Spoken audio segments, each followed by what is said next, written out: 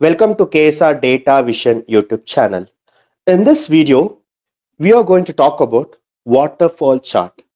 So just to give a brief idea, among the default charts, this is one of the toughest chart to understand, and it is also having very good use case. Now let's say this is waterfall chart. Now, when you see this waterfall chart, it's very confusing about the numbers. What exactly is this numbers? How the numbers has been populated? So this is a big question. So understanding waterfall chart is a bit difficult. So let me explain in a simple terms. Now, the same chart, let me replicate it again and then explain step by step, and then we will see how this can create story for us. Now, to start with, I will select the waterfall chart. Now this is a waterfall chart, and in this waterfall chart, basically I need to fill the category breakdown and values. So in the previous videos, we have observed that the values always the recommended feature will be numerical feature. So just drag the sales to this values. Now in the category, let me take order date, and in fact let me take only by year. Now to simplify this, let me go and switch on the data labels, and now this is still incomplete. We will add a breakdown. So let me drag category to this breakdown. Now we have arrived the same waterfall chart which we have seen before, but this time we will understand how the calculations is done. Now in 2016, the total sales made was 484K. Very good. In 2017, the total sales made was 471K, 609K in 2018, and in 2019 it is 733K.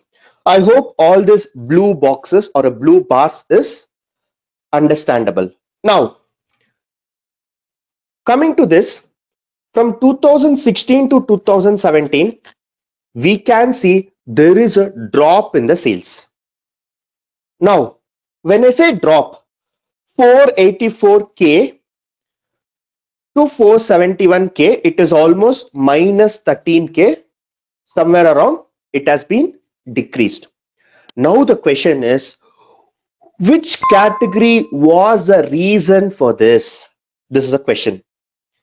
In that case, if you observe each and every box, the green box, which is a furniture bar, the tooltip clearly says that in 2016 the sales was 1,57,000, and in 2017 sales, which is in between this bar and this bar, if you see here, 2017 sales is 1,70,000. There is a sales change of 13,000, which is almost 8%. Now come back to the technology. So what do you understand in technologies? 2016 it was doing good, but unfortunately in 2017 the sales has been dropped. So if you see, there is a minus 12K, there is a sales change. That's why it is in red color, and you can also see that the percentage is minus 7%. This applies for office supplies as well. So what is the purpose of this waterfall chart? Waterfall chart helps us to understand which category or which subcategory is contributing or which is not contributing. This number is not the total sales made, but it is a difference between the 2 years. I repeat again, 2017 it was 471K, 2018 it is 609K. Now from 17 to 18 there is an increase, almost 150K is increased. Now the question is, who contributed to this 150K increase? That's the question. But if you have added a breakdown, we will be getting the breakdown of technology, office supply, and furniture. Now what is the 64K? This 64K is not a total sales made, but this 64K is a sales increase that has happened from 17 to 18. 2017 to 2018, there is an increase of 64K.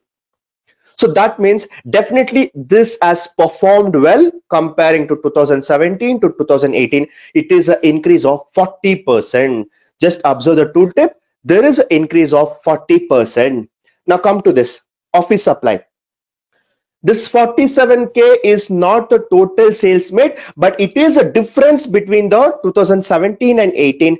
That's what is a number. To understand better, just observe the tooltip. In 2017, the sales was 1,37,000, and in 2018 it was 1,83,000. Definitely you can see there is a change, and that change is basically a positive change, which is almost 35% increase. That 35%, it's almost 47K. Now what do you understand and what is your takeaway from this waterfall chart is, waterfall chart helps us to break down between the categories and also helps us to understand which category has contributed it either in a positive or a negative direction. So this helps us to compare product by product, category by category, subcategory by subcategory. Now the best features we can use it for comparing a waterfall chart will be one, date, which is basically gives us the date information, that is 2016, 17, 18, 19. This becomes a date column, and obviously the values should be a numerical value. It can be a profit, it can be a sales, it can be a cost, and the breakdown is also a categorical variable. So the breakdown is something which breaks into between 2 years and gives us a actual value. So when you are reading a waterfall chart, remember 2016 to 17, how much it has increased or decreased, who was the culprit. In case if it is going down, who was the culprit. In case if it is increasing, who was the person, who was the category who has made to increase it. Similarly, 17 to 18, the contribution with respect to each and every category like technology, office supply, furniture, everything was increasing, but who was the reason to increase in that huge number? It's because of the technology. The same applies from 18 to 19. You can see almost 130K increase in sales. Who is responsible for this? Who is responsible for this? This time it was office supply. Office supply has contributed around 62K% of sales. So remember, the 62K is not the sales, but it is a sales difference made between the years 2018 and 19. So understanding this chart, most of them feels as a difficult, but try to put a use case in front of you. Try to understand the numbers, make use of the tooltip, you will land in a better position. So this is all about waterfall chart. Thank you all. We'll meet in the next video.